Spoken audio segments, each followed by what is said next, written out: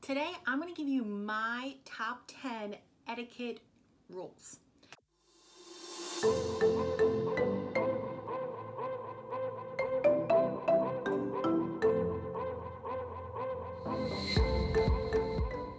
Welcome back to Daisies. Hi guys, I am Stephanie, also known as Nay. If you are new to this channel, welcome. Make sure you leave a like, comment, share, and subscribe down below. Make sure you turn on that post notification bell so you never miss a video. I am a daily vlogger, and to all of my Nays Daisies already, welcome back. So I love you guys, and just thank you guys for all your constant support. We are almost at 475 subscribers, which is crazy. So our family of YouTube Daisies are growing bigger and bigger, and I just can't wait until we reach that 500 point. You guys are just simply amazing. So let's get into today's video.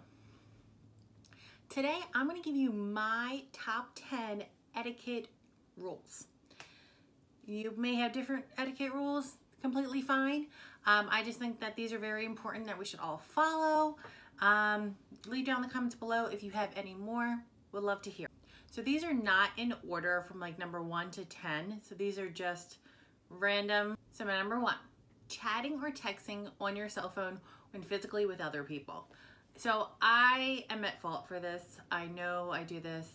But only if they're on their phone, because I think they're being rude. So then I'm gonna, like, they're not talking to me, I'm just gonna be on my cell phone too. So I think we actually need to put down the phones a little bit, enjoy each other's company, have that communication since we're there physically in front of each other, and just put them down. Number 2, forgetting to be thankful. So if you guys notice, I have a brand new scarf, right? It looks like rope.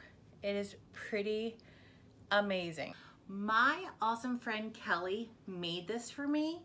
It is absolutely gorgeous.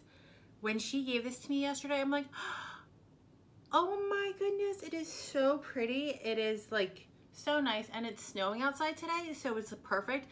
However, schools are closed, businesses are closed, it's like a blizzard, so I won't be needing it, but I'm gonna wear it inside the house today. You can wear it different ways, you can wear it longer, you can wear it up close to your neck.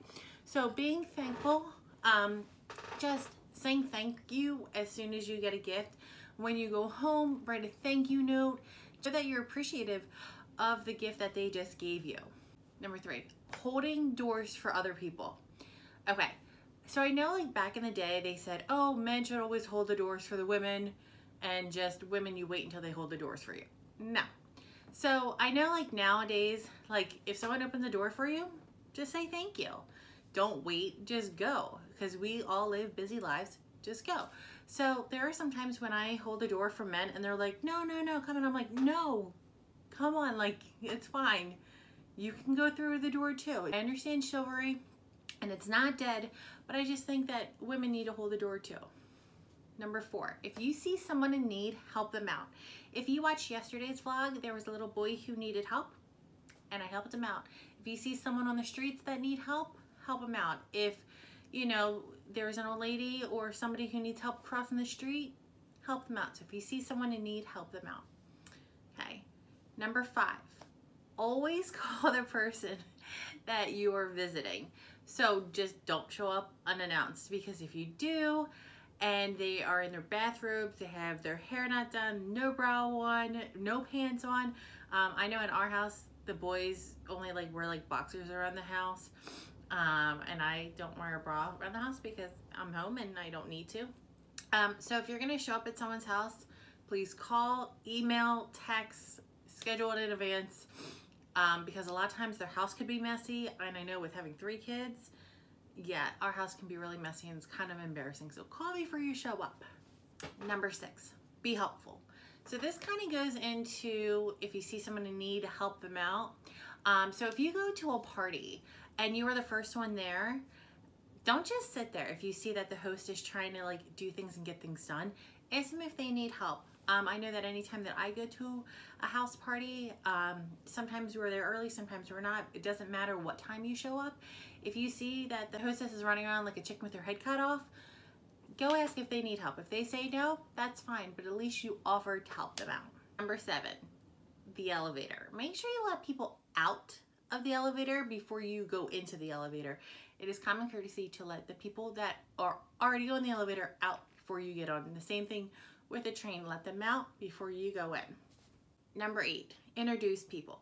So if you are walking with your spouse or your friends and they know somebody and they start a conversation with them, you kind of feel left out. So make sure that if you see somebody that you know, or if you're out and about, make sure you introduce the people that you are with so they don't feel isolated and alone, and so that they're involved in the conversation. Number 9. So this is very, very important. And a lot of people don't follow this, which they should. So when you are out in public, please, please, please talk quietly while you're on your cell phone. I can't tell you how many times that I've heard craziness and people talk louder. I don't know if they just can't hear or just have it on speaker. That is so disrespectful for other people. We don't want to know what's going on in your personal lives.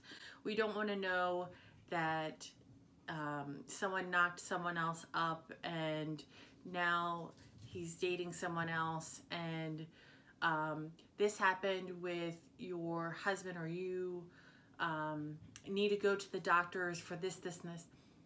Have those conversations a little bit more quieter. Don't scream them out loud because we don't want to know about them.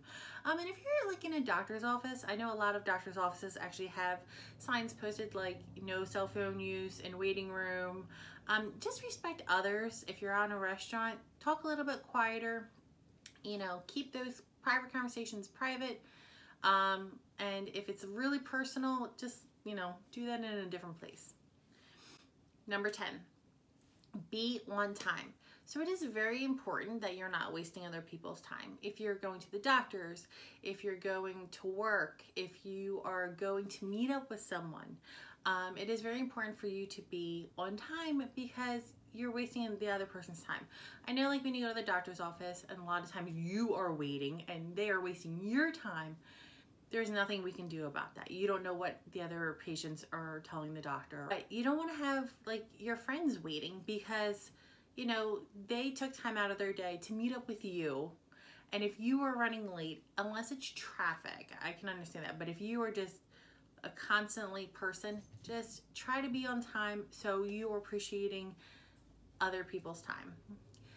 So thank you guys so much for my top 10. I'm going to be posting them right here.